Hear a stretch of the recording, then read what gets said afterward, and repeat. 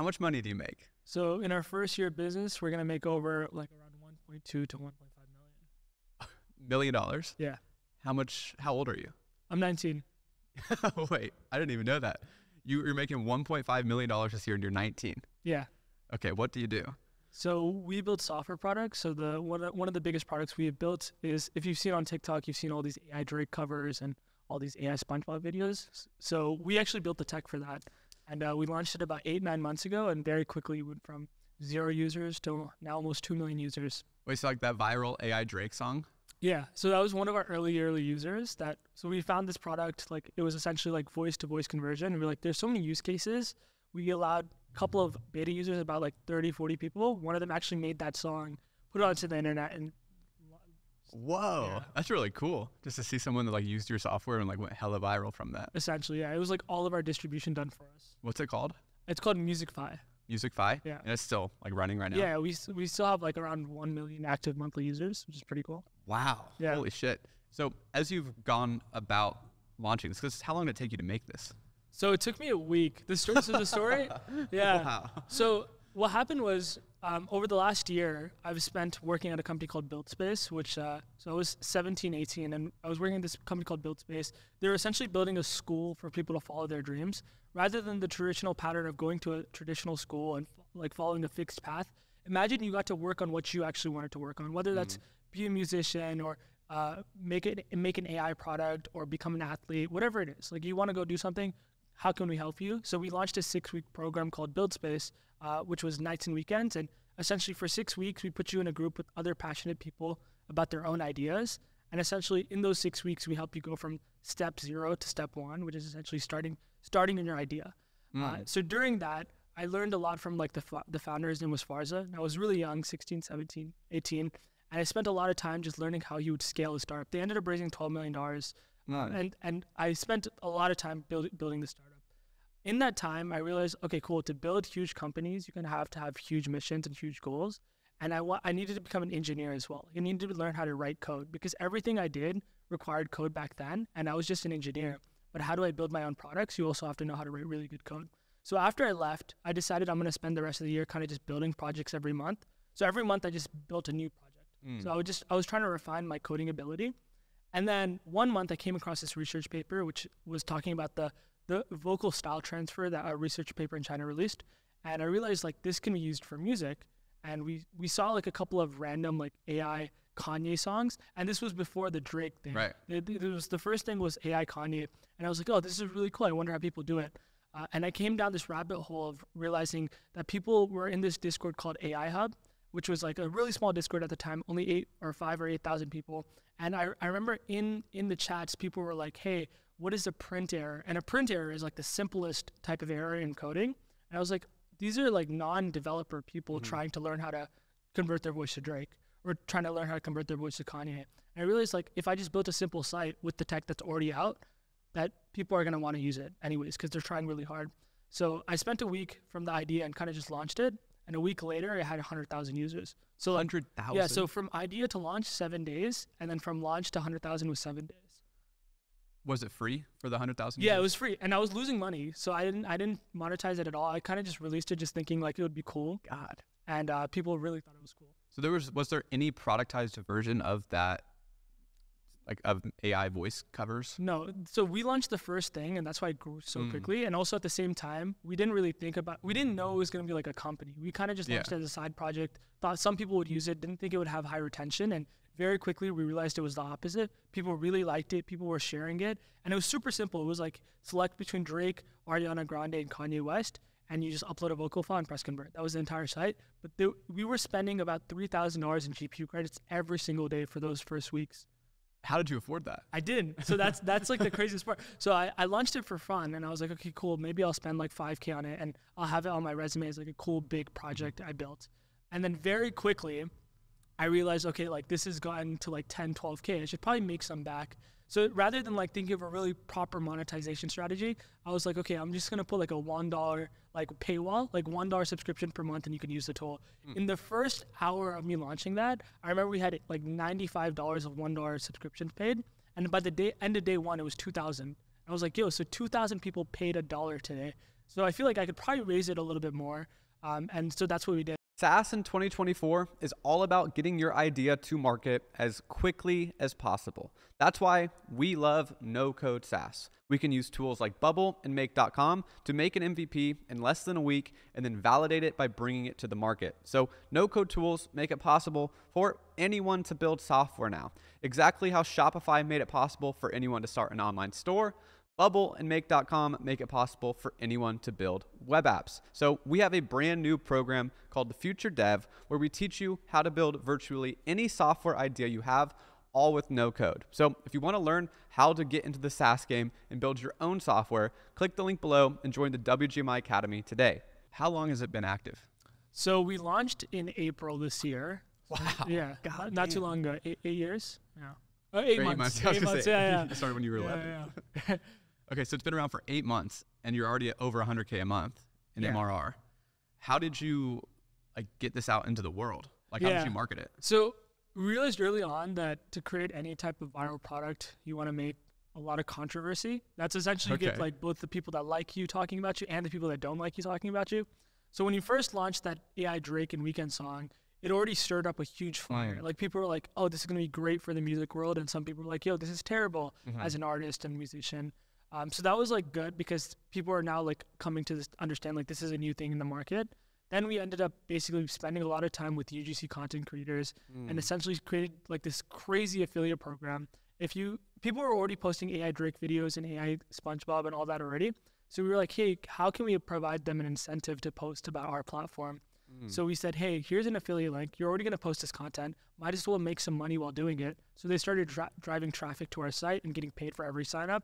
So we ended up having around 4,000 people make TikTok pages and just start spamming our links out of there.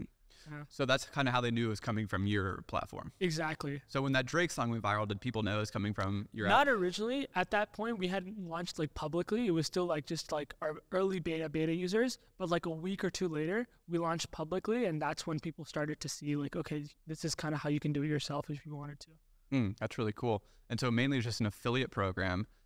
What was the percentage, 50%? Or? It was not even that high. It was 25%. But the main thing that we did was people were already posting so much AI generated content.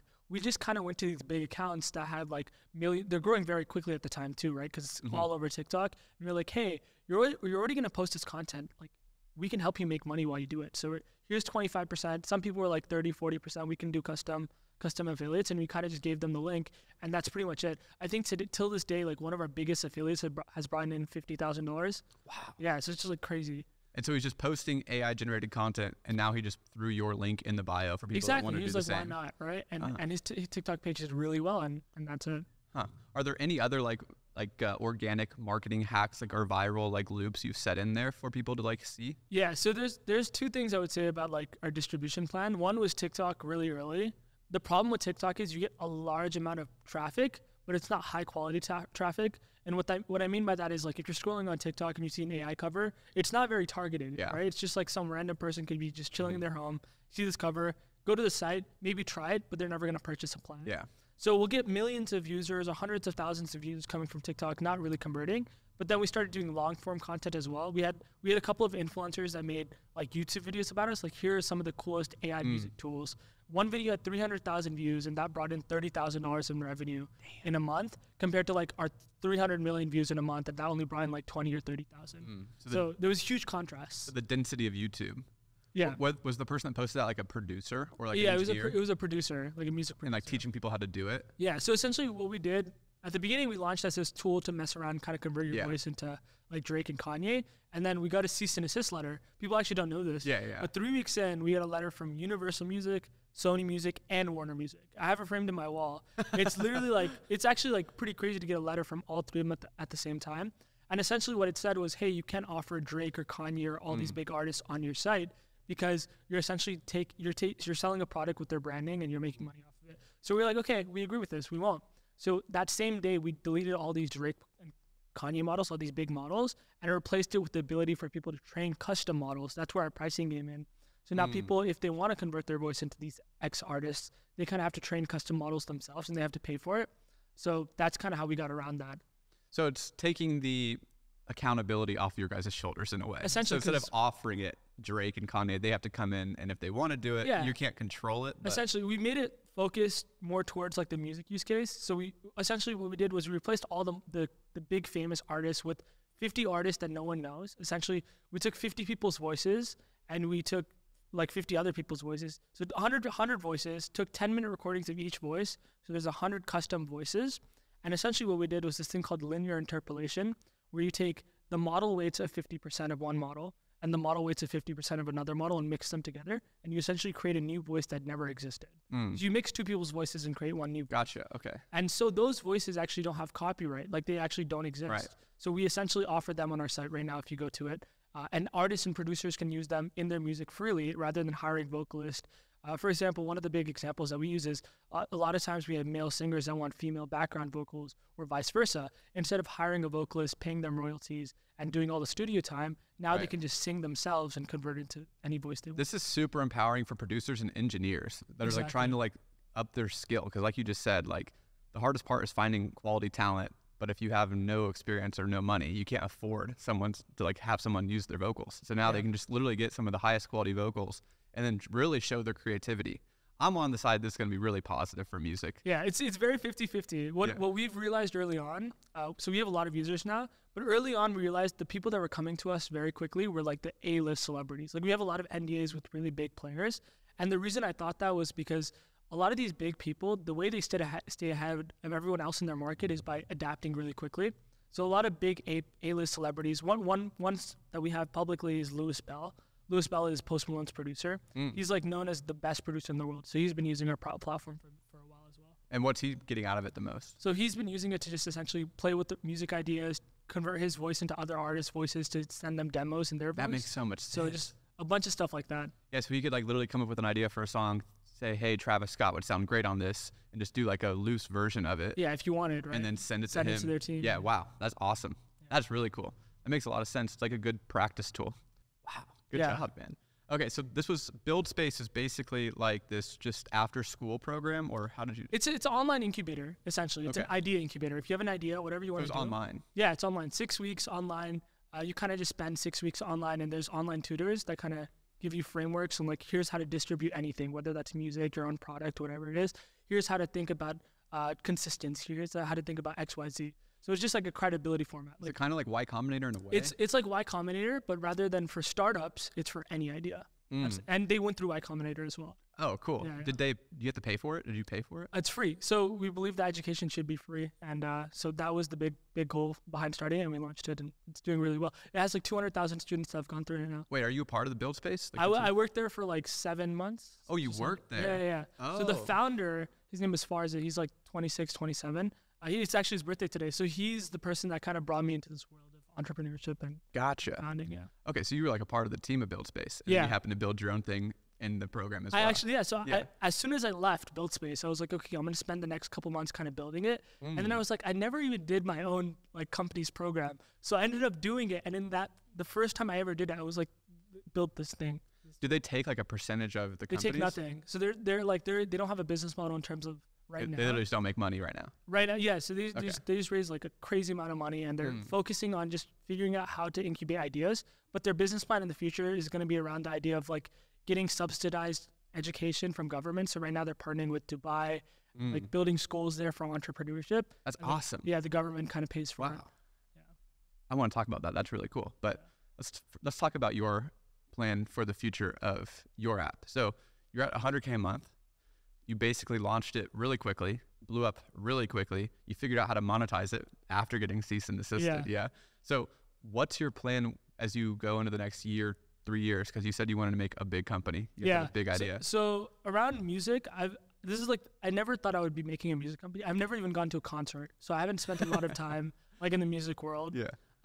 But I've done a lot of research around the market and the TAM and like the size of the market. Music tool softwares are like the lowest TAM. Like it's all around like less than $1 billion market. You're talking like Pro Tools. Yeah, exactly. Like right? Ableton, like Ableton, like these tools are now worth over $1 billion. They're all less, and I want to build a legit company. I realized you can make a lot more money if you not only solve music problems, but also audio problems across other industries, whether that's like audio in games, audio in animation in movies. And what I mean by that is like all these characters in games, all these characters in movies have voice actors. Imagine you never have to hire a voice actor again. Imagine one person can voice act an entire movie, right? So that's like something that we're working on. We're also working on the ability for people to generate music for their games and for their movies, because they also have to pay for huge amounts of soundtracks, which cost tens of millions of dollars.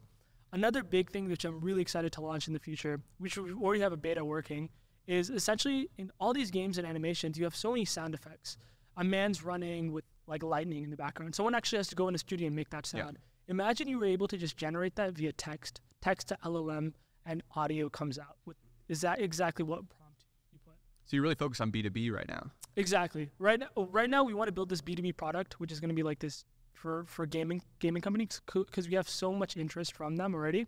We just had an investor reach out who just invested in our company, Jaroslav. He's the founder of Beat Saber, which is the biggest VR game in the world. Love it, yeah. He sold they sold to Meta for $2 billion. And he invested, Beat Saber did? Yeah, Beat Saber $2 billion? $2 billion with the B. So that's so music is a $25 billion market, and gaming is a $250 billion market, which is expected to double over the next 3 years. Yeah.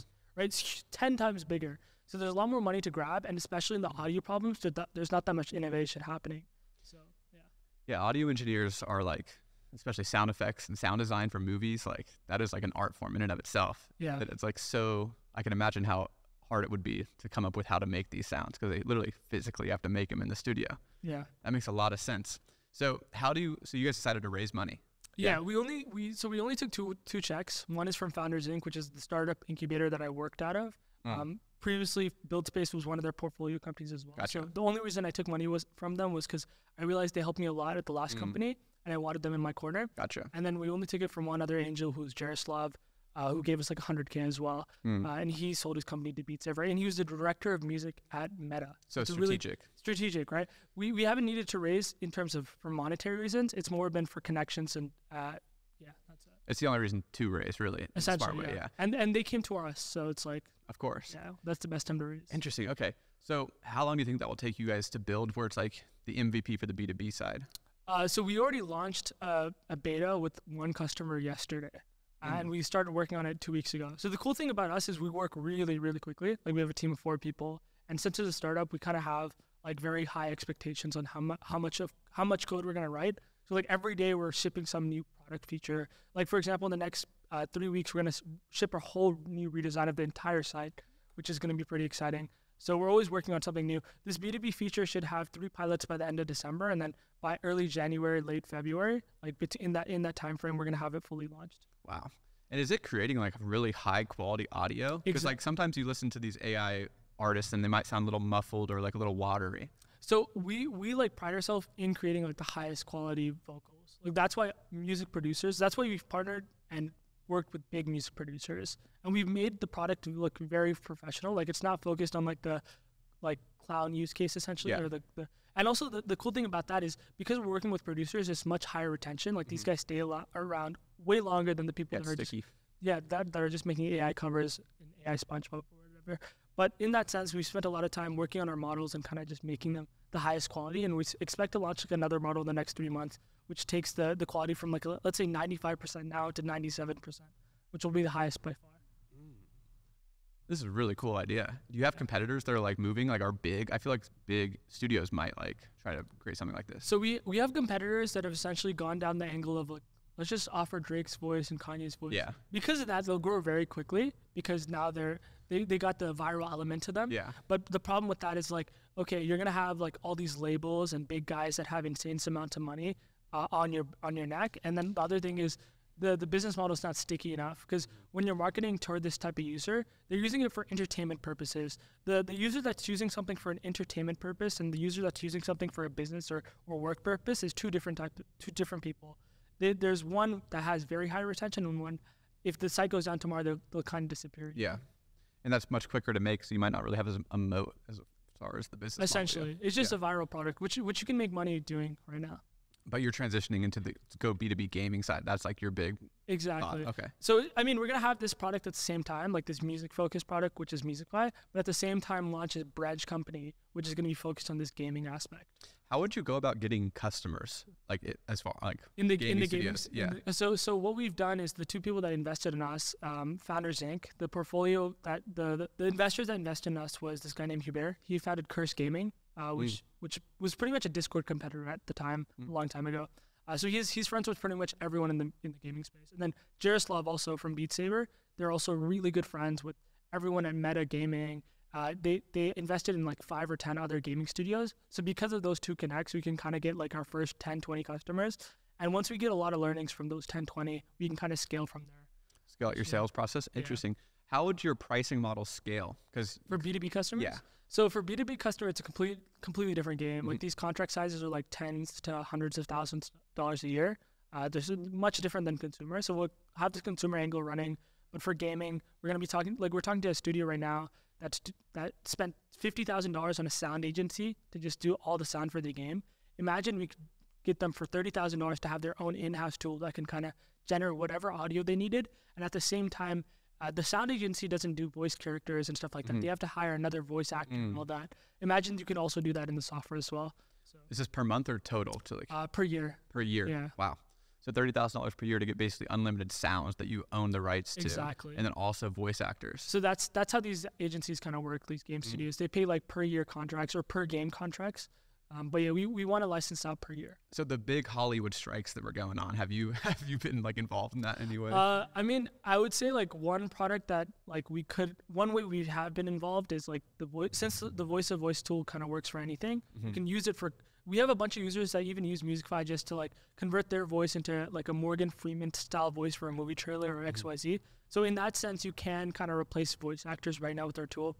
That sense, there may have been a little repercussion, but that was pretty much it. Interesting. Okay. Yeah. But you're in like this, the AI trend is super like popular right now, especially like right when you launched, probably like the peak of it. Yeah. And so I'm curious, what has changed since like when you launched this to now 8 months later, as far as the AI landscape for voice cloning? I think there's a lot more specifically in voice cloning. I think like 11 Labs has definitely like cemented itself as like an industry leader. Yeah. But that's in text to audio. So that's their main focus. One specific TTS, right? Text to speech.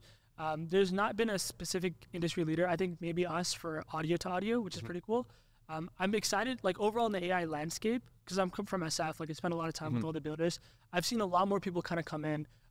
Like 8 or 9 months ago, we would see a lot more Web3 projects that were still like kind of hanging on. But as soon as like ChatGPT and all these other APIs came out, people are just switching their entire companies. I know companies that raised $3, $4, $5 million on a Web3 idea, and I just pivoted straight to AI after the ChatGPT launch. So it's pretty cool to see how quickly people are moving. What do you think about people that made that pivot? I think it makes sense. It's like it's trends, right? Like people want to catch on to the next hype wave. But I think if you can build a really good product right now, you can make a lot of money in the future. Like there's a lot of spaces in the AI vertical that need to have cemented industry leaders, which there aren't. And if you can cement yourself, then you're gonna. You think it's too late to get started on one of those? I don't think it's too late to get started if you have distribution. Like that's the only thing. If you have distribution, you can kind of be any company. What opportunities would you pursue if Musicify wasn't the main priority? So right now, I'm really good friend. We're actually doing this. So Daniel, Daniel, and Musa is another friend of mine who's a big like Instagram, TikTok creator. So Musa's whole content is like, hey, here's how to become a TikTok clipper and use your content. Take a streamer's clip, put a GTA clip on the bottom, and put it on TikTok, and you'll be created by the Creator Fund. We're basically building a product that kind of takes long form like Twitch streams and kind of creates clips like that very quickly with generative products. So that's essentially what we're working on. And the cool thing about that is since Musa has so much distribution in that type of audience, if we build a tool for that, you kind of have guaranteed customers. Huh. What's your tech stack?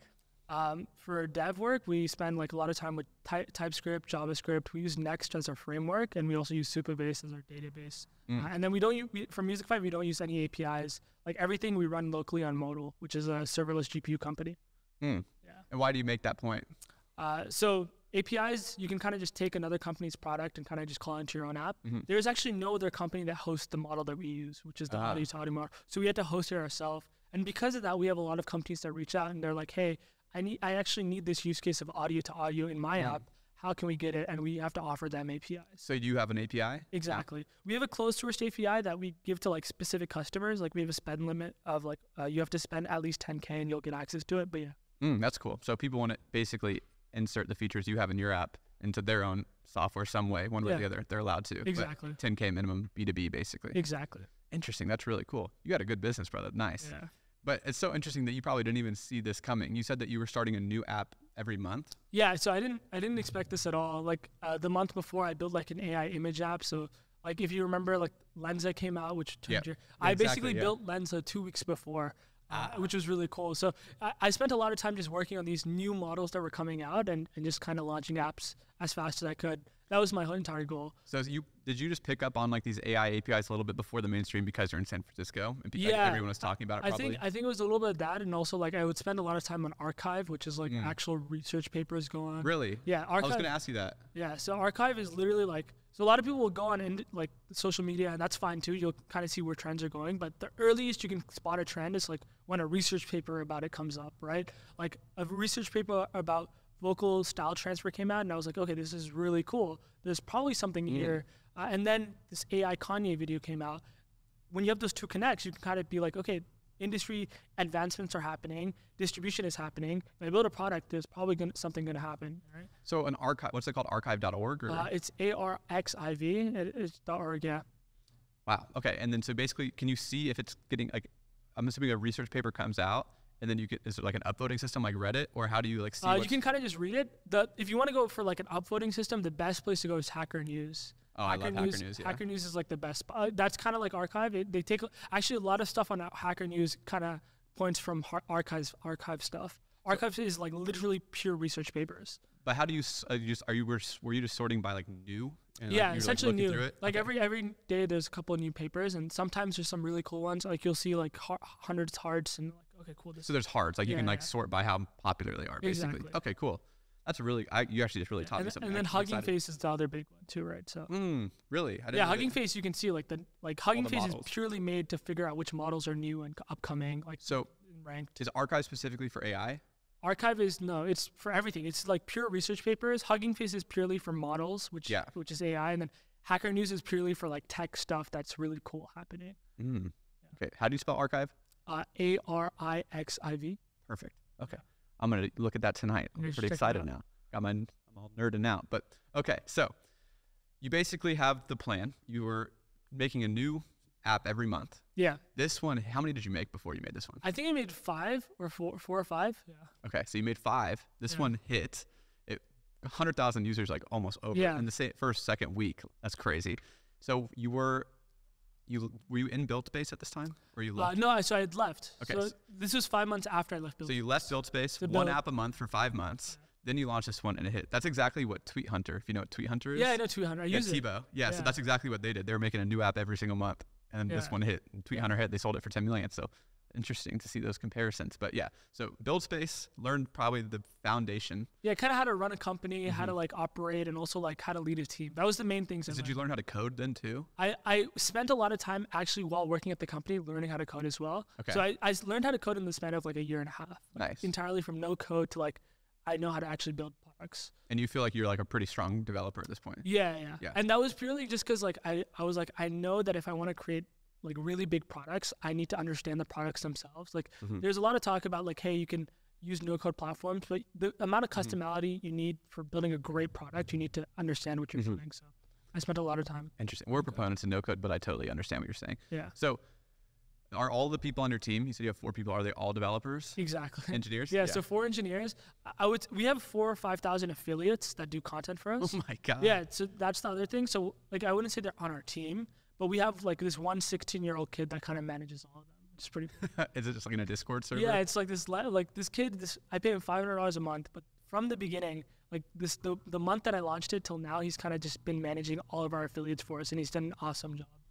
That's awesome. Was it on Discord though? Yeah, it was on Discord. And what do you guys use for your affiliate program? We use a software called Tolt, TOLT.io. Why do you use that one? So it's great for essentially, normally for referral links, you kind of have to like set up emails and Yeah. like you have to send an email verification, then you have to approve it. Like we didn't want to deal with that. We wanted people to kind of come on, log in, and then have their own link, design their own link, whatever it is, and ready to go. So there's a software called Tolt, which makes it really easy for people to make their own affiliate links. I think it's one of the coolest companies in the space right now.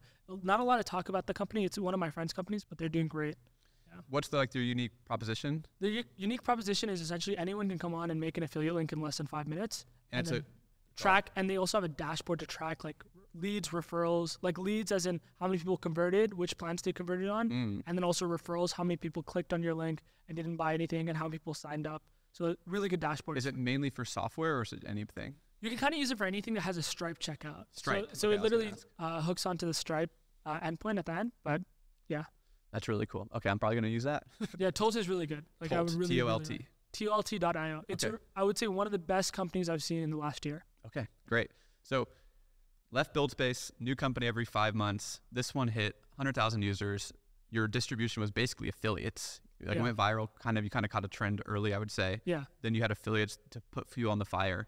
Then that's kind of established you, gave you the capital to think bigger. Did you have 4 people from the start, or did you bring those people No. So it was just me for me and like one person for like the longest time, for like maybe 4 or 5 months, and then we slowly brought on more people because we're like, dude, we're just like saving like so much money every month. Yeah. Like we should start spending it, Yeah, no cost. And then you brought on, so you got 2 more developers. Are they partners? Are you the?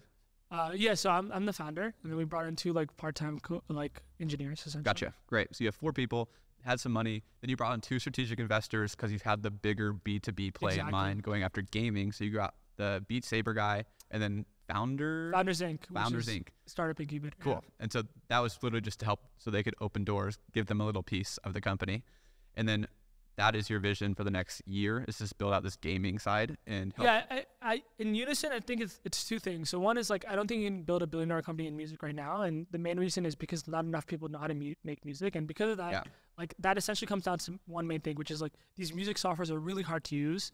For example, if you look at like Adobe Premiere, a lot of people can't use Adobe Premiere. That's for images, right? But when Midjourney came out and allowed anyone to make images, like the market for image and art grew like 5x. Yeah. If you do the same thing for music, which allows anyone to convert their voice into instruments or voice into other vocals and make music with just their voice or simpler tools, you can kind of grow the market in one way. So that's one part of the equation. We want to grow the market of music for anyone to make music. At the same time, we want to start building out the gaming aspect. Interesting. That really does make sense. The TAM will grow because of your technology. Exactly. More people will feel like they can make quality music. Yeah. And then the gaming side makes tons of sense. Music is like 50% of the experience. So you'll save them a lot of money and time. It's a no-brainer. So are you busy? Yeah, I mean, I spend a lot of time like working, to be honest. Like I think I just got an Oura ring just because I sleep so little nowadays. Like really? Yeah. I spend so much time kind of just working on random stuff. I'll wake up in the middle of nights, literally sometimes, with just random ideas that I'll have to write down. And this may not just be specific to MusicFi. This may be like, oh, I have this friend that has this crazy, like for example, I have a friend that owns the domain stocks.ai. And like last night I woke up with the idea of like, dude, if he owns the domain stocks.ai, I have a friend who's like one of the biggest stocks influencers. Imagine if we just built a software product that kind of helped people analyze stocks. And just interesting. And it's just like random ideas kind of just come to me. So what ideas, because I'm sure focus is like probably very hard, biggest thing you have to focus on. Because you have like, now that you have success, a lot of people are going to come to you with like a lot of cool opportunities that a year ago. Especially being like one of the only devs in the kind of creator space. A lot of people come to you with like ideas like, hey, I have like 5 million followers. I want to build this. Can you help me? Like a bunch of inbound. So you have to kind of stay really focused. How do you justify, like you said, you started a side project with some other people? Yeah. So what I'll do if I do anything like that is I'll basically bring in my connects. So since I'm a dev, I know a bunch of developers. Gotcha. So I'll be like, okay, if you want to work with me on something, my friend XYZ is going to work on it. I'll kind of just hop in once or twice oversee every it, month. But that's it. Yeah. And it's been working great. So that's what I'm doing with Musa. That's what I'm doing with a couple other people as well. So you're kind of like the project manager, exactly. But finding the talent and overseeing. And at this point, it's like I don't really do anything other than when they ask me for something, but then I'll take like a percentage in the project. What are some cool models or cool research papers that you've seen that would be interesting products, but you just obviously don't have the time, or like I got a random idea at night, like that'd be great, but I can't. I mean, Mistral came out with a new model like last week, right? Mistral is like the new text-to-text model that's almost as good as GPT-4, but it's all open source. Like you can download the weights on your own computer and run it locally. So with that, you can kind of do anything. And it has a Apache license, which means you can use it for monetary gain. So you can build a bunch of products. For example, one of the ideas I think I would build right now if I had the time was a mobile app that runs these Mistral's model. So essentially now when you have no internet, no Wi-Fi, no service, you can still have an LLM running on your phone locally. to do whatever, essentially. So it's basically like an offline large language model that you can like download to your computer. Exactly. And if you build an app around it, right? Let's say $5 app that people can download, and that means they have internet access forever, right? Because essentially it works without it runs locally on your phone. Didn't Stability try to do this, or it's just not as good? It's not as good. Mistral is by far the best model that came out, and it came out literally last week. So this is like brand new. Is it MISTRAL? Mistral, yeah. Mistral, huh? An Apache license just means that they're allowed to monetize it. Exactly. Like, for example, Llama is like Facebook's model, but Llama doesn't have an Apache license, so you can monetize it legally. So if you built an app with Llama's model running on a phone, you can't monetize it. Are there any like good text to video models yet, like that you've seen? There's a couple. I mean, there's a couple of really good lip sync models, which are like take an English video and turn it into Spanish. Yeah. So those models are getting really good, which are called wave to lip models. Text to video models are not great yet, but there's a company called Pixel, which is making really good models as well. And there's another company that doesn't do text to video, but does video animation, which is called Wonder Dynamics. I don't know if you've seen it, but it's essentially you can take a camera and kind of record someone and mask them with a character, and it's really high definition, really good. But over the next year, like those are the models so like text to image kind of improved the most this year. Yeah. But over the next year, text to audio and text to video are going to improve a lot as well. Yeah, text to video seems the most interesting to me, just because it's going to like change the ad creative space. Yeah, I mean, like, Midjourney's already done it. I would say in a year from now, like there's going to be a lot more fake videos and fake media out there as well, just because of how much 100% text to video. Do you have any idea how to verify deepfakes or to stop deepfakes? So there's a couple of companies that are now spawning, and that's one of my friends built this company called Deepfake, which kind of just detects it's called Deep Truth. They detect if there's deep fake audio, but it's very hard to detect still to this day. How could you? Do you it's very hard. Like to the human ear, you can't tell. But like as models get better, there's a lot of talks in governments that, hey, we're gonna have to start labeling outputs of these models with some sort of like graph that we can understand and mark out as this is not real, this is real, because there's a lot of political issues that are gonna be caused. There's just no way that you're going to be able to hold people accountable to that. Like anyone's going to be able to copy the model and make one without that. So. And like the cat is out the bag, right? Like all these open source models are out and they're never going to be deleted again. Yeah, my theory is blockchain and NFTs can solve this, but we'll save that lecture for another time. IPFS, man. Yeah. But zero knowledge proofs. I mean, that's what Sam Altman's doing with WorldCoin. So I thought if he got kicked out of OpenAI, he'd go over there, but I don't think that was ever going to happen. WorldCoin is up this week, like 20-30%. The coin itself? Yeah. Yeah, or World ID, I guess is like what I'm referencing, but WorldCoin, yeah, it's a great project to look into, but not financial advice. I'm one of the people that pivoted from Web3 to AI. Yeah, I've heard, yeah. But I think Web3 technology is the most important, like technology. I think the biggest problem that happened over the last, so before BuildSpace, I used to work at a Web3 company. We were building like crypto ETFs essentially. And really? Yeah. So like when I was 15, 16, we raised $2 million. And the idea was essentially like, in the S&P 500, you can invest in one stock and invest in credit on the entire market. We want to do the same thing in crypto, like invest in one. It's pretty big right now. Yeah, right. Like, that's the narrative, right? And so it was like the idea was like basically building an ETF. The problem that we came to realize was like right now, or like back then, even till this day now, the problem of adoption is still the main thing. Like, it's very hard from a non-crypto person to become a crypto person. 100%. And the people that do become crypto persons, they're like really deep into it. You know, there's no like middle ground. It's either 0 or 1. Yeah, exactly. It's like you have that light bulb, and then you're like a maxi. Yeah, either you're like, I don't invest in crypto, or you're like, oh yeah, Solana, Ethereum, like XYZ, I have these NFTs, right? Yes, I guess people are too harsh on pivoting from Web3 to AI. The reality of the matter is you need to make money and you need to survive. And right now it's too early to the technology. It's like trying to create an iPhone when you don't have Wi-Fi. Like it just won't work. I agree. So once the technology scales, then I think NFTs are the most important technology in the next decade for a variety of reasons I won't go into. But I think it's too risky. I think my billion-dollar business, I already have it in my mind. It's blockchain based, but it's just too risky to bet. Do I build on Ethereum? Do I build on Solana? Do I build on Matic? Do I build on AVAX, Cosmos? You don't know which one's going to hit mass adoption. And so there's too much market risk right now to bet on that. Yeah, I think once we see more of the mass audience kind of adopting the tool, then it's a UI problem. I think UI UX over anything. Too many people get drained. So just too early for the tech, too slow. No one's paying $10 for a gas fee for coffee. So yeah, I mean, actually, I was a big crypto maxi, but then when AI happened, I switched over. So I used to actually go to like Solana Breakpoint in Lisbon. So you were into it. I went for 2 years in a row. So like I've met with Anatoly and Raj, and I was a Solidity dev before that. So I was super deep into Web3. Like that, the reason I pivoted was because I realized like, okay, cool. Like there's this problem of adoption. Like I should probably find a way to make money really quickly, and all these new models are coming out. So it made it really easy to kind of just move over because everyone is adopting it way quicker, and it seemed to have like much more utility. It's ready today. Yeah, it's like, ready today. There is actual value that applies to every business immediately now. Yeah. But 4 years ago, but the long-term effect, I think, of crypto and Web3 is going to be way bigger. Do you not? So I think that this, since I didn't know that you were into Web3. That's awesome. So I'll actually nerd out with you on this. I think that the way Elon has forced everyone to get verified on Twitter, how he changed it to just using your bank account and the name on your bank account to prove that you're a human. I think that NFTs with World ID will do that across the entire internet. So you have to like connect your wallet that proves that this is you, a real human, with an NFT. Have you gotten scanned, by the way? Not yet. No. Yes, I've gotten scanned. Wait, for real? Yeah. What's the process? So my friend Alex Masmej, he used to work at his roommate works at WorldCoin and he has the actual orb in his living room. Like it's like a silver orb. Do you trust it? Dude, it's like the creepiest looking thing, and it has like a little circle in the center. It's like a black circle. And he was like, yeah, bro, just put your eye. Like, you'll make $50 easily. And you just put your eye, and it scans it. It scans your iris, and then it just sends you $50 to your credit. That's scary that they pay you to do it. Yeah, it's pretty wild. And go ahead. I was saying, like, the ID app is pretty sick as well. Is it in your Web3 wallet, or do they have their own wallet? They have their own wallet. And can you put other assets in there, or is it just, like, standalone? Just that right now. Will they allow you to transfer it to, like, a MetaMask? You can transfer it. You can transfer it? Bro, that's so... Yeah. What happens if you lose it, do you know?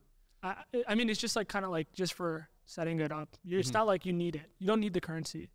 No, but the actual ID itself. Oh, you can't lose it. It's like attached to your... It's like an NFT, essentially. If you lose it... But you can't transfer wallet to wallet. You can't transfer from... Like, the NFT you can't transfer, but the currency you can. Yes, okay. So the NFT stays in their wallet. Yeah. So they're going to try to make, like, the wallet that everyone has to use in a way. There's already been demos of it. They're like...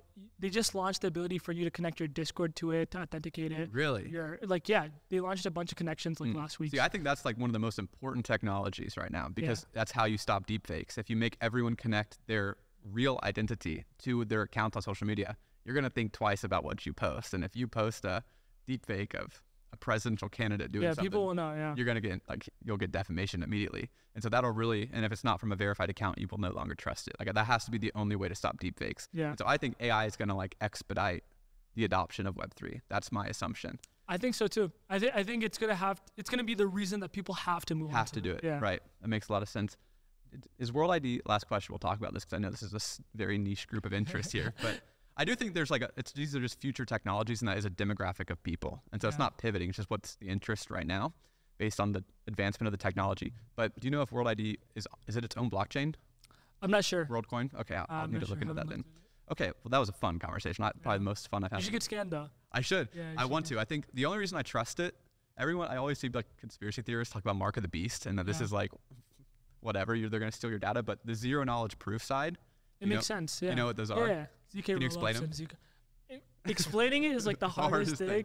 I would say like the example that people have given to me is like, imagine you could prove something without actually showing it's real. So like the example people use is like, imagine you have a number behind, or like a whole string of numbers behind like a wall, and like you have a small circle in the wall, and you can kind of just see the one number, but there's proof that the rest of the numbers are there. And with that, there's proof that there's something behind the wall and it's identifiable. It's hard to explain, but that's it's like basically you scan your eyeball in here, and that eyeball is associated to your ID, but then it goes through like a mixer, and then no human can see. It's only like one-way transparent. Yeah, exactly. It's like it basically, the system knows what is what, so it can verify who is who, but no human can look at the back end. You can't go backwards. Exactly. Yeah. You can't see whatever. So zero knowledge proofs. That's the reason you want to trust IDs. And if you want digital IDs, you want NFTs, and you want zero knowledge proofs, not from the government. Okay, just making that very clear. So sorry. No worries. Back to AI software, because that's what most people are interested in right now.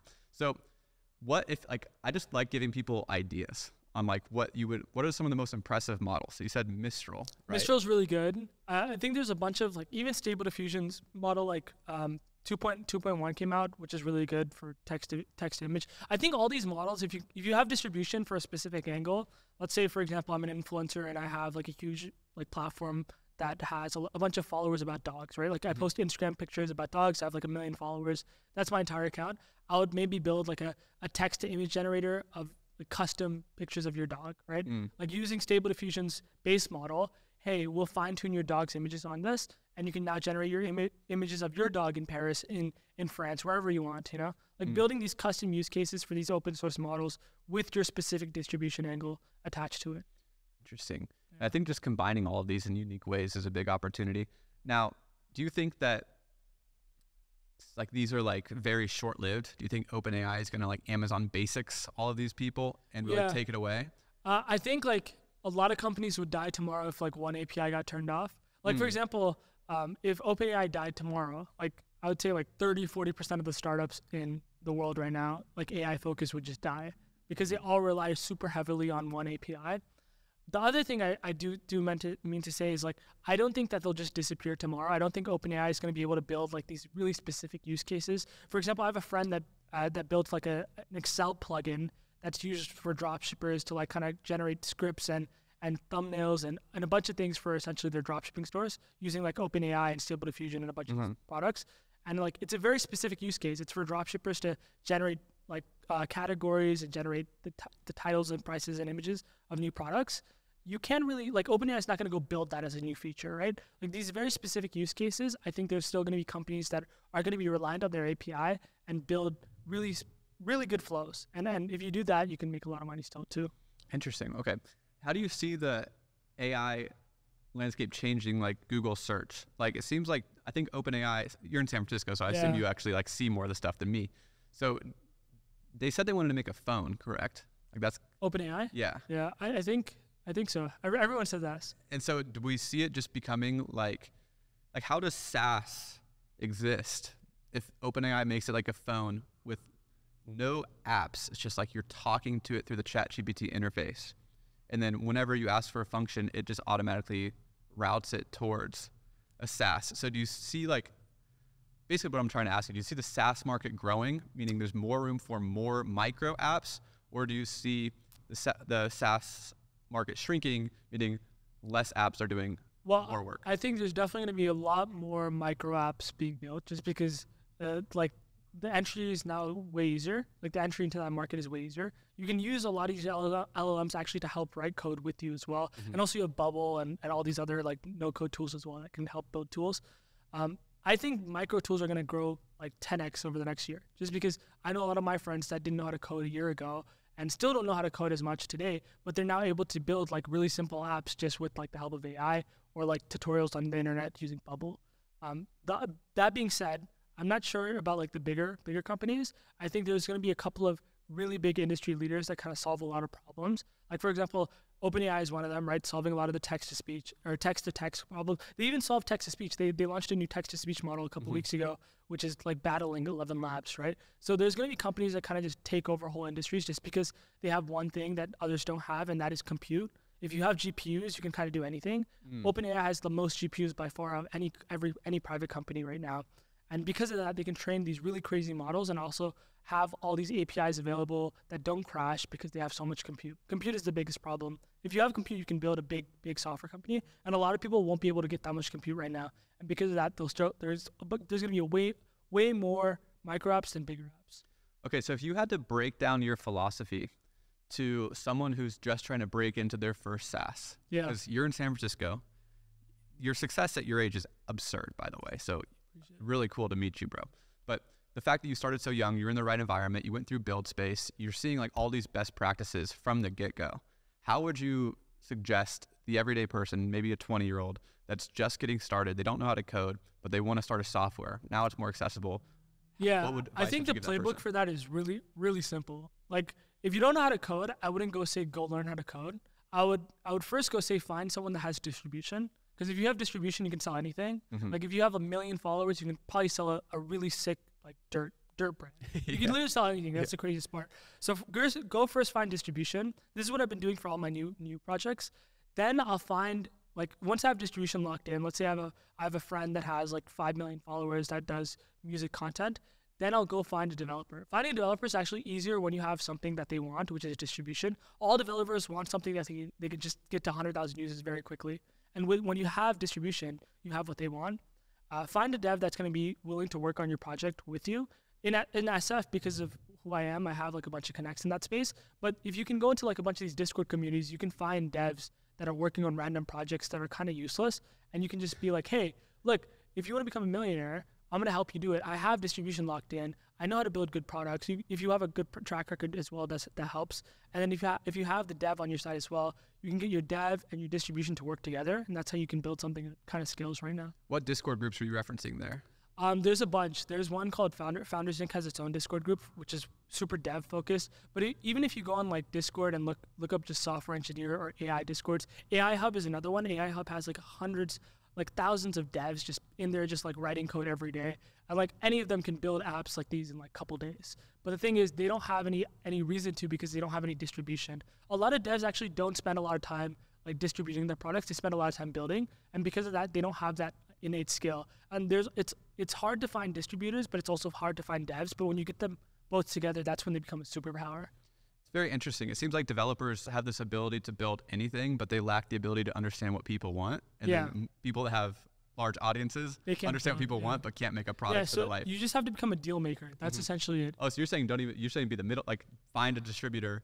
Find a developer. I mean, that's what I do for my new projects, and that's what I would recommend. To leverage. Yeah, if I were to start tomorrow with no experience in anything, that's what I would do. I'd find someone that has distribution, and then I would find someone that can build products and kind of just work on something together and leave the project. I actually really agree with that. It's like, why even maybe spend a little bit of time learning how to code so you can communicate to them. Yeah, just understand. Maybe spend a little time marketing so you know how to talk to an influencer. But if you could just really see a hole in the market, then go out, make a list of 10 influencers that might be a good fit for this. Send out some messages, hey, I have an idea. And the cool part is like all these influencers are trying to build software products right now. Why do you think that is? Well, that's because it's like the most sustainable business model right now. Like it doesn't, like YouTube and all these other content, you're on another platform, right? You're a slave to a platform. But with SaaS or your own platform, you can kind of go to sleep tomorrow and know that you have an expected amount of money coming in next month. And because of that, there's a bunch of influencers that are trying to get into software. And because of that, if you can go to an influencer and be like, hey, I know you have this type of brand. I can help you build a software product in the next 2 months if you want to work with me. And most likely than not, if you hit up 10 people, maybe 1 will say yes. If you hit up 100 people, maybe 2 will say yes, right? Whatever the number is, find the people that say yes. Use that as leverage to find your actual dev. You don't have to have a dev first. Just use the leverage, find a dev, and now you can actually build something. Devs are quite easy to find. I know that if you're not technical and be a little intimidating, you don't really know how to like find them or ask them questions. Yeah, but everyone thinks it's very hard, but they all are in certain pockets of space. You just have to find the pocket. Where does a dev live? Where does a dev learn? They spend a lot of time on these research papers. If you go on these research papers, you can see the comments. If you go on Hacker News, you can see comments. Like all these places are people that are writing code and they're giving their thoughts. GitHub is another one. There's like Hugging Face is the biggest one. I would say if you spend a little bit of time on Hugging Face, you would find hundreds of devs. And then the place that I find most of my devs is on Discord. I'll just be hanging out in Discords, and I'll drop the test that I usually use is like I'll drop a bug in the chat, and if someone solves it, and I'm like, oh shit, okay, cool, good to know, right? And then I'll have them in my like Rolodex if I need them for something. That's actually really smart. You know, devs love to like flex their ego and be like, I'm going to solve this problem. Exactly. That's so funny. That's really smart. Good advice. Yeah. Okay, so would you say software is like a first business, like a good first business, or is it harder? How would you describe it? I would say it's like if you kind of understand, like at a certain point, it's a really good business. And then once you get to like 50 to 100K, 200K, it gets harder to scale because it requires so much more persistence and building a really good product. The other thing is like solving retention problems is really hard to scale. Like if you make one change with the button, or if you make one change with like the login page on your UI, maybe your retention will drop by 5% or increase by 5%. So at scale, it gets really hard, but that's where decision making comes in. I would say anyone can start a software company today if they just know how to make deals. And that's bring distribution, bring devs together.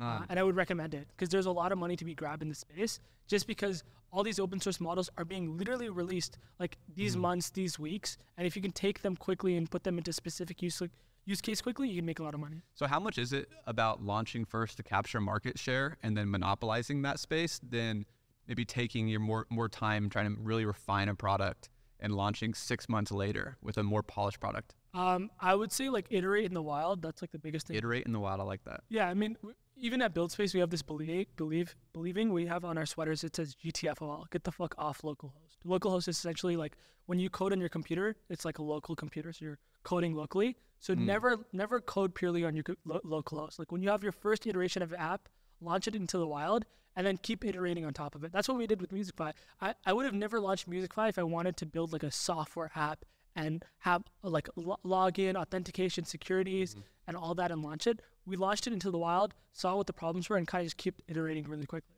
So you might have touched on this, but I just want to make it really clear. You didn't have distribution when you started Musicfy at all. Like you were just a solo dev basically. Exactly. So how did you go about getting those first 40 beta users? So the way I found those people was there was the Discord called AI Hub.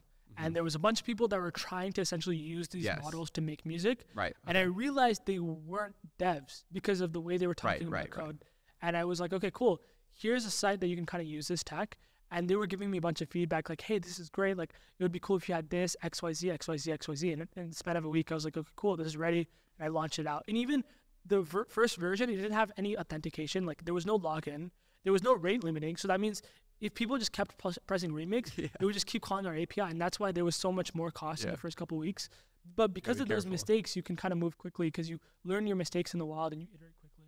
That's really interesting. So you literally just found a Discord of people already doing this, musicians trying to make AI music. And the way I found the Discord was like I was on one of the AI Kanye videos, and on the bottom was like made with this Discord or in this Discord. Some sort of creator, distributor, content creator had a community around this topic already, and you just want to say, hey, would you guys like to try this out? It might help you. And then I realized like, okay, cool. If I'm gonna build this, I want to have at least some guaranteed distribution. Yeah. So I just told the founder of that Discord, I was like, hey, I'm gonna build this out.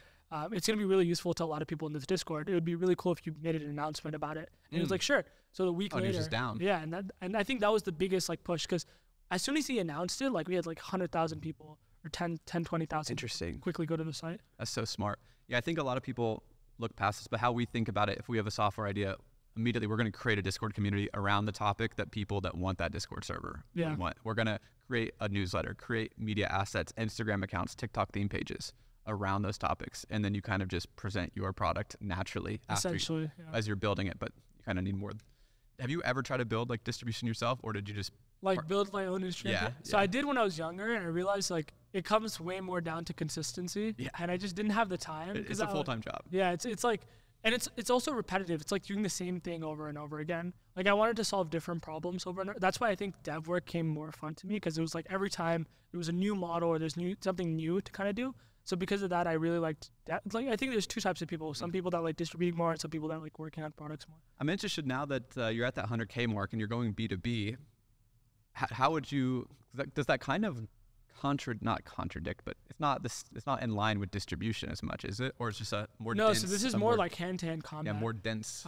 But the reason we want to do that is like size. I mean, we're gonna lead distribution still. Like we're gonna push harder in distribution. I'm just saying my main focus, like we have a team of 4 people, so like 1 or 2 people are gonna purely focus on the product and launch the redesign, launch more distribution. But I'm focusing on this more specific product, which requires me to go into meetings with other CEOs and founders and kind of be like, hey, look, this is the product, this is what we want to do. And I want to get learnings essentially. I want to spend the next 2 months kind of see if there's a market for this, because I think the market for that type of product is actually much, much bigger. And that's where your exit value can come from, like B2B deals. Because they're not going to, once you get that client, they're never leaving, basically. Yeah, essentially. Like these enterprise. Yeah, enterprise clients are much more retentive, and if you can get 1 or 2 really quickly, that's really good feedback. But it's a much more upfront sales process. Yeah, it's hand-to-hand combat. That's literally it. So how do people in BuildSpace or these other people starting their own SaaS with no distribution, what are like the best ways to market a SaaS? There's like so outside of content, like give me like 3 or 4. I'm like actually really curious. Outside of content? Yeah, if you don't have a content creator, influencer, someone to push it organically, are people running Facebook ads? Are they using? So I have never run any ads for Musicfy or for any. So I can't talk about ads, but what I can talk about is like if you can get other people to have a reason to share your product. Affiliates, basically. Yeah, so I think that affiliates was a huge unlock. Like people don't really realize it until they kind of do it. Even my friend Musa, who does like he has his info product. As soon as he launched affiliates on his info product, it like 3x'd. So it's like affiliates actually have a huge power, and people have like a frowned like reason to use it. They don't really use it that often, and I wonder why. But I think affiliates is a huge one. If you can understand affiliates and provide someone a reason to share your product, that's a big thing. If you can understand like what a good product looks like and feels like for most people, like for example, early on we've seen like a bunch of these AI products that kind of are like super jank and they have a bunch of bugs. And if you actually just make a simple, really good product that actually does what it intends to do, you'll have good distribution just by people talking about it. Right. So that's like the other thing. So it's like affiliates and having a good product. And I would say the other thing is like even on LinkedIn and like having really cool demo videos. Like for example, one of the demo videos that I released on Twitter, it got like 4,000 likes was I took my voice and I would just like hum a rhythm into the microphone and I would convert it into an instrument. So it would be like voice to instrument, like voice to trumpet or voice to, and it went super viral on Twitter. It got like 4,000 likes and stuff like that. So very viral demos are really cool too. So if you have a novel idea and you can express it in a demo and to show people a cool use case. Yeah, the first demo I did to launch in the AI Hub was I took my voice and I was like, hey, you might be wondering why I sound like Drake right now. And then a second later, I was like, now I sound like Ariana Grande. And I replaced my voice to sound like Drake and Ariana Grande. And it hooked people in, right? Like they're like, okay, cool. What is this product? Yeah, I saw Metaverse do this, an Instagram page. We did a really good job of like talking like that. And it went, I think it got like 30 million views overnight. So it's like just create really good demos. That's one thing. If you don't have content creators and all that, just if you can create demos, if you can get affiliates, and if you can just build a good product, you can kind of get out there really quickly. You just need like this critical mass, and then if you have the right pieces in place, it can go viral people like for example now like a lot of our content we don't do ourselves. Like we have 10 or 20 YouTube videos that we didn't make, like big content creators just made because our product was good, and also the affiliate link kind of just pushed them over the edge to share it. Okay, dude, I've learned so much already in this hour. This is awesome. So thank you. Where can people find you just right now? They can find me on my Twitter, Arib K24, and then on my Instagram, Arib K7. ARIB? ARIB K7, yeah. And we're actually hiring right now. Oh, yeah? Where do they go? So if you're a content creator, just hit me up on Instagram. Are you hiring content creators in-house? Yeah. So we're working on something that requires like a bunch of content creators to create content about our product. We're doing something similar to Oliver from Tabs. Oh, nice. Yeah. Hell yeah. Dude, he shared the sauce on that one. So shout out to him because that's the strategy of 2023.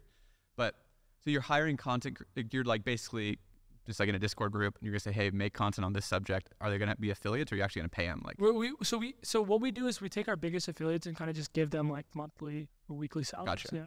Cool. And so you're also trying to create a personal brand for yourself. Yeah. Why? I think like in the next like 5 years, if you have like a personal brand, you can kind of sell anything. That's why you see all these influencers sell like info products. Like info products have like no cost, almost no cost. Yeah. And then they can just sell them for an infinite amount of time. I think for me, I kind of want to use it as a ability to kind of launch products really quickly and have like that first 0 to 1 very quickly. So if you have your personal brand and let's say I have like 10, 20,000 followers and I'm like, hey, I'm launching this product, you kind of already have a guaranteed 5, 10K users, which is really cool. So that's my reason. Also just like it kind of gets you other things in terms of branding and distribution. Like you can talk to other people. 100%. And it kind of gives you like, you kind of very clearly can provide value to someone. That's what George was explaining it as. Like if I walk into a room, literally just at any moment, if I say, hey, come on the channel, it's like instant value add. So people kind of want to like work with you. And it's easier out the gate and there's no words needed. So it is a superpower. And we can launch any product, get like a testing pool right out the gate. So huge advocate of personal brand, obviously over here. But I would say that courses are probably one of the best business models, but you do kind of have to earn the right to sell a course. Like you can't just make up a course. Like you have to practice and do something, but you're definitely in the position where you could. I don't think I'm going to do a course, but like my idea is like I want to create a community of like content creators, like these distributors and these devs, and kind of just help them make products and then kind of just take a percentage in these products. Kind of like what BuildSpace is doing in a way, yeah? BuildSpace doesn't take the percentage. Oh, okay. Yeah, Are they going to though? Like, come on, that has to be the plan. They don't plan on right now. Like, as of their do you have any idea how they'll monetize? I guess you probably shouldn't comment on it. Actually, no. Like, I used to work there. So before, we were actually the world's biggest Web3 developer ecosystem, and so we got paid like millions of dollars a year by like, hey, to deploy this node, use QuickNode, or hey, build this on consulting. Solana. No, like as in like we would education. Education as in like, okay, if you're gonna build a NFT project, build it on Solana, and we'd have courses on how to build stuff on Solana, and Solana would pay us like $500,000 and stuff like that. I want to talk to them because we did something very similar. Yeah, so we that was what BuildSpace was, and then we pivoted away from Web3 towards AI, and then now just towards any project. And like the idea is like anyone's gonna be able to, like, we're gonna figure out a business model in the future. I think that's the goal. But the main business model right now is like we're getting paid by governments and subsidized education for like the highest performing people, right? So it's like a private school for like the best of the best. So it's application based. Yeah. Basically. So they're having in-house apartments. So we have like in San Francisco, we have an actual campus which hosts 30 students every year. Every 3 months. Yeah. For 3 months. Yeah, for 3 months. That's cool. So we just did the first batch. We're about to do batch 2, and it's completely free for the students. The government pays. So that's the plan. And now they're going to launch one in Dubai, but the online program is free. So it's like a real school for entrepreneurs. Yeah. That's like my passion right there. So that's awesome to hear. Yeah. I want to talk to them. That's really cool. Okay, so I want to go back to the course thing because I actually, Russell Brunson, you know who Russell Brunson is? I've heard of him. ClickFunnels? Okay. Yeah. Every developer, if you're trying to learn marketing, Russell Brunson is the only book you need to read, .com Secrets. But his 4th book, The Linchpin, he started ClickFunnels. It's a $1 billion company from 0 to $1 billion in 4 years, I believe. Yeah. And how he did that was combining SaaS in courses. And so to market his SaaS platform, he created a course on how to run your business. Yeah. Then within the course, it's his software. That's essentially what we were doing at BuildSpace, but we were pushing all this traffic towards like Solana and these bigger companies. That makes a lot of sense. So it's like if you had your own crypto and you were pushing like, hey, here's how to build the best NFT project right now, and it's pushing to your own chain. Like that's like the same thing. That's what we did, but we didn't own Ethereum. But think about drop shipping with Shopify. Yeah. Like Shopify, I don't know if they came up with the term drop shipping, but now there's 1 million people who sell drop shipping courses, and every one of them Shopify. And now their affiliate system is going crazy. Yeah, I think their affiliate is like $500 per or something like that. I think it's yeah, I know what you're talking about. Yeah. It's crazy. Because I've talking to like some really big drop shipping people, and they're like, dude, like that's how we make our real money. And I'm like, yo, that's the sauce for those people. Yeah. But they've been around for so long, they make so much money that they can pay like the entire LTV up front to affiliates. Yeah. But I just think that's a really big unlock for a lot of people trying to get into SaaS, is that like I think a lot of people have a stigma on selling courses,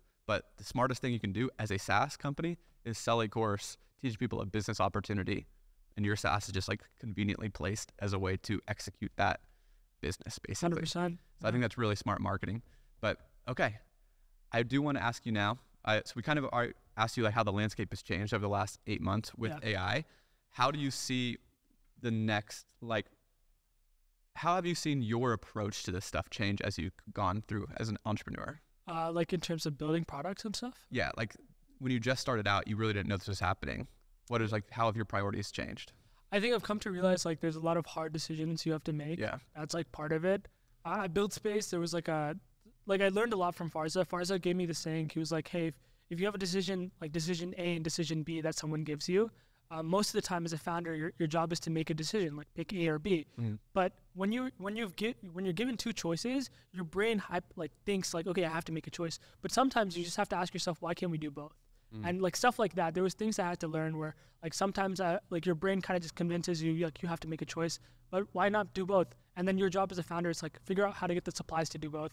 The other thing is like if you don't make decisions, you don't move at all. You're kind of stagnant. That was another big thing. We spent a lot of time kind of learning how to scale as well. Like when you scale your product from like 10 users to 100 users, it's like a huge thing. Like you have to actually figure out how to supply 100. Like for example, we run on GPUs. So we had this problem constantly of like, okay, we have 10,000, 100,000 requests today. Like people did 100,000 conversions today. How are we going to get enough compute for that? So it's like solving a bunch of these problems on the fly while your product is out there puts this added pressure on you. How do you? Yeah, so it's like the fact that your product will die if you don't solve them kind of makes you solve those problems, you know? So it's like, okay, I mean, tomorrow we're not going to make any money if we don't have more computers. So you're going to figure out a way to find more computers. Is that, I'm not a technical person, but is that just AWS? Like you're just like... We don't use AWS, we use Model. Model essentially like, normally some people pay for GPUs. Let's say like I want 10 A100s. Yeah. Do you know A100s? Yeah, NVIDIA's graphics. Yeah, right? Like really big GPUs. But the problem with that is like, let's say you're only using 5 at a time. Sometimes at night you're using 8, and then sometimes you're using 3. So you're not utilizing 99% of it. So then there's a thing called serverless, which kind of essentially, let's say right now you're having 50 requests, so we'll spin up 1 GPU. Let's say it needs 3 more GPUs, so we'll just spin them up, and when they're done being used, it spins them down. So that's what we use. So we utilize our compute. Okay, that makes smart. Yeah, Thank you for that. serverless GPUs. Serverless. Yeah. Okay, cool. So let's just go into all the software that you use to run your company now. All the like internal tools you're using, communication, organization, everything. Awesome. Yeah, we use Discord still. Nice. Me too. Internal, internal stuff. But I would say there's a bunch of cool tools that I recommend. One is PostHog. PostHog is by far the best analytical tool out there, and it's open source. I would recommend using it if you have any product, even if it's not even a software product. It's one line of code that you add to your site, and you can see heat maps, like video recordings of what your users are doing. You can see where they are in the world, what device they're on, like a bunch of these analytics. How do you spell that? Post POSTHOG. PostHog. Okay. PostHog. Really cool company. I would recommend using them. Then we also use Retool. Retool, essentially what it does is you have a database that has like your users or your conversions or your subscriptions, and a Retool can make really nice graphs of what information is in your database. So you can see how many new users you gained, how many new subscriptions you gained, and all that. Retool. We just moved from Stripe to Paddle. Paddle is a different POS system. The reason we moved from Stripe to Paddle was we were seeing that we couldn't accept payments in PayPal. And PayPal is a huge thing worldwide. Payments are done a lot through PayPal, and we couldn't accept that. So we moved from Stripe to Paddle, and because of that, we've seen like 20 to 30% increase in subscription conversions. Wow. Yeah, so Paddle is another. Just PADDLE? PADDLE.com, paddle.com. They're actually built on top of Stripe, but they just add more features. Okay. So Tolt still works for you then? Yeah, Tolt still, and Tolt actually they have two options. They have Stripe and they have Paddle, so they have both options. So yeah, I would use that. I would use Supabase for your database. Supabase is like a really good type of format for your database. You can see your tables really cleanly. So that's what. Is that like an Airtable competitor, Supabase, or? Supabase is like literally like a pure SQL database, but it's like all hosted in like a nice way. Gotcha. Kind of Airtable is more like actual tables, but Supabase is actual database. But you can see it as in table format like Airtable. Gotcha. And then I would say there's a couple of other ones. I think those are the main few that I use every single day. And then like for productivity, I use like Cron. Cron is like a great calendar app. I use Cron is great for calendars, and then I also use Superhuman. Yep. Superhuman is like the fucking greatest tool. For email, yeah. And it's like that's what you call a great product. So like there's a saying that someone once told me I was like, hey, what's the difference between a great product and a good product? And he was like, a great product is something that if I give to you and I take it back, you're gonna fight to have it back. And a good product is like if I take from you and I take it back, you're gonna complain once and that's it. Like Superhuman is something that if you take from me, I'm gonna fight to have it back, right? Like I can't go back to normal email. So Superhuman. What's your favorite part about it? I just think the simplicity, like the ability to see if other people have seen your emails, the ability to kind of just send emails on the fly, like it's not a text message, like all that is just like, and the whole interface, I'm so used to it now, and accepting meetings online really quickly, all that. Can you turn off on the other side if people can see if you opened them? Like on text, you can turn off read receipts? You probably can, like it's in the settings. Okay. But I know in Superhuman you can see when other people open your emails and exactly what time. That's my favorite thing about it. Yeah, it's I always wonder. Yeah, it's just it's a pixel. Yeah. Yeah, that's really interesting. Okay, any more that you think of? I don't think there's anything else, but I would say CRM at all. I guess you're a software company, not as important. We use Custom.io though as our CRM. Okay. Custom.io kind of just anytime someone signs up, we send them an email like, hey, blah, blah. Automations. Yeah, Custom.io it's quite expensive though. But I would say like the best tool by far in all of them, if I were to rank it, is use Tolt. Tolt is the best affiliate tool, and I just think one of the best software tools you can use for any product. And then I would say PostHog is second best because you get so much data on your product, and to make your product better, you need all that data.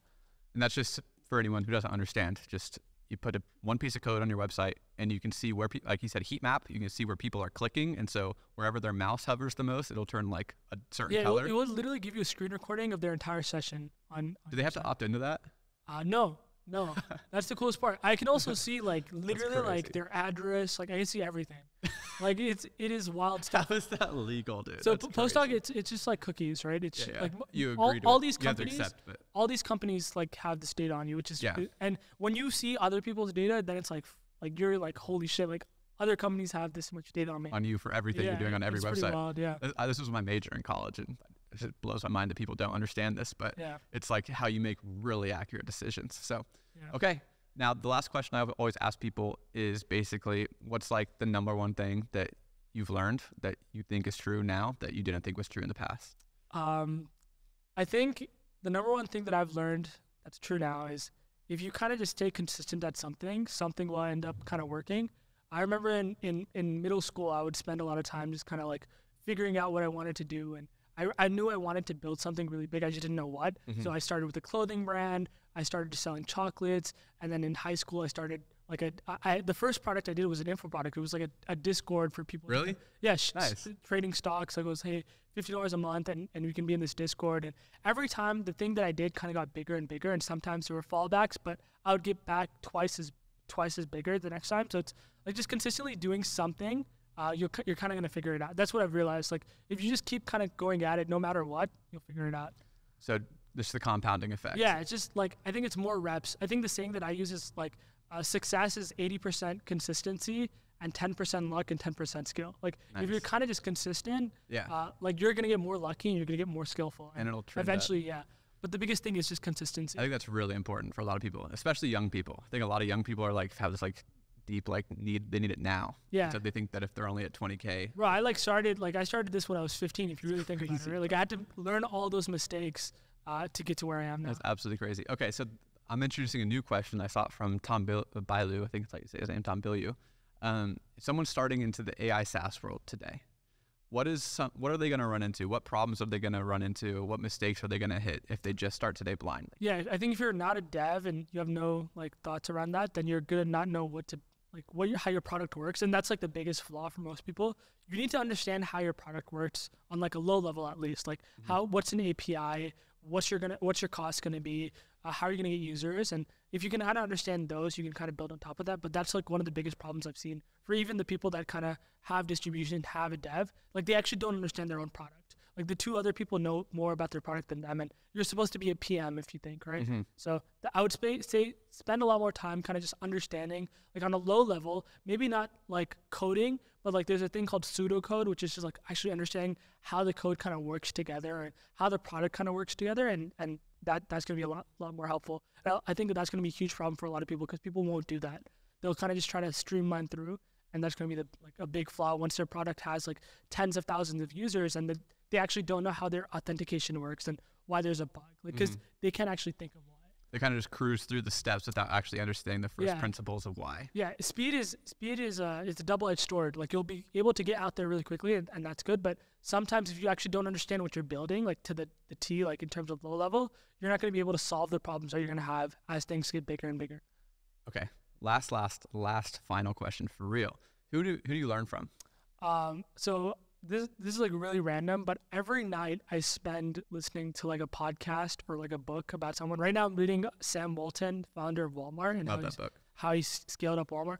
I took a Southwest flight today and I was like, okay, I'm going to just look up the founder of Southwest, and like his story is insane as well. So it's always just like listening to like people that have kind of led huge teams and done huge things. And every night I listen to a story. And the cool thing about that is like I'll go to sleep and I'll literally imagine that I'm in their position and kind of like carrying out their story, like in their eyes. And it's super cool. You kind of learn from all these mistakes from people that made mistakes at the highest level and also had successes at the highest level. And it's kind of ingrained into your mind and how to make decisions and how to think.